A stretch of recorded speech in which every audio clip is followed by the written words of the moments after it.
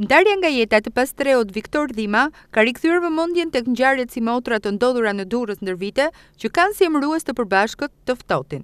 Për të kuptuar nëse ka një plan masash për t'i ardhur në ndihmë kësaj kategorie, ne kërkuam një informacion më të detajuar pranë bashkisë.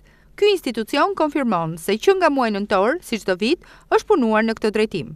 Konkretisht, në kuadër të planit të masave të emergjencave civile, për të përballuar situatat e vështira të krijuar nga moti i acartë, punonjësit e policisë së rendit dhe asaj bashkiake, inspektorët dhe punonjësit social janë të angazhuar që në fillim të stinës së dimrit për të evidentuar dhe dërguar të pastrehët në qendrën ditore të moshuarve apo në shtëpinë e foshnjës kur bëhet fjalë për fëmijë të vegjël.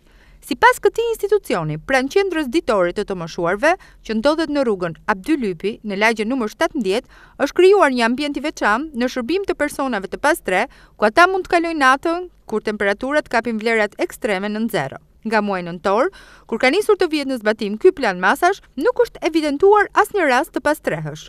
Nga njëra anë, viktima e një dite më parë, Viktor Dhima, i gjetur pa jetë pranë hyrjes numër 2 të portit, ishte një i pastrehë. Dhe nga ana tjetër, nuk është identifikuar asnjë i tillë në terren. Një situatë paradoksale, i cili sipas Bashkisë Durrës e ka një përgjigje. Problemi i adresohet policisë së rendit dhe asaj bashkiake, të cilët, sipas të dhënave të institucionit të qeverisjes vendore, deri më sot, nuk kanë identifikuar në terren asnjë rast problematik lidhur me këtë çështje.